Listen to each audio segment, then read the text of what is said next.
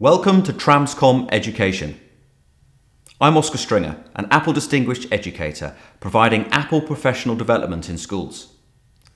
This is a series of short videos demonstrating tips and tricks for teachers using the iPad in the classroom. The first video features my favourite app, Explain Everything. So, with one finger, I swipe to the right from my home page, and this reveals the Spotlight search field of my iPad. And I just have to type in EX for Explain Everything. There it is. Tap on Explain Everything, and here it is. And as you can see, projects get saved to the app. And I'm going to start with a blank project. And by tapping on the capital A on the left-hand side, I can add some text in a text box. So I'm just going to type in Pythagoras. There we go. And now by tapping on the tick at the top left of that box, that kind of okays my decision. Now here you can see I'm accessing the camera roll, and I'm bringing in an image of a right angled triangle. And I can resize it by pinching, position it by dragging. And here's my black pen, and I'm going to choose black ink. Now when I tap this record button, the app will record everything I say and do. A square plus B square equals C squared, which is 25, and the square root of 25 is 5. So we can rub out our question mark, and we now know that that side is 5.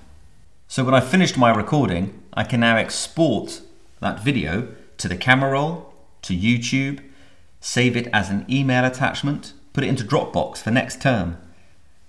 I've decided to save it to the camera roll so I can use the video in another app on the iPad. So the video has been compressed into a QuickTime movie, so it will work on any computer as long as QuickTime's installed. So if I now go to my camera roll in Photos, there you go, I can see my video. Tap play. This is A, B, and C.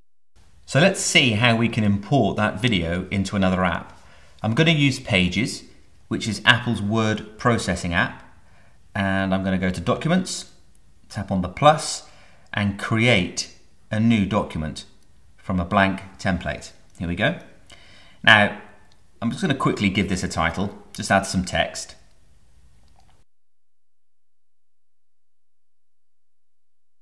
So now if I tap on the plus, I have instant access to the camera roll, and I could bring in a photo or a video. So I've selected the video of Pythagoras theorem. I chose use. I can resize it. With one finger I can tap and drag that anywhere I like on the page, and if I want to, add more text. But it's so easy to add photos and video that have been created on the iPad to a word processing app like Pages. For other great app ideas and to find out ways of using the iPad effectively in your school, contact Tramscom Education.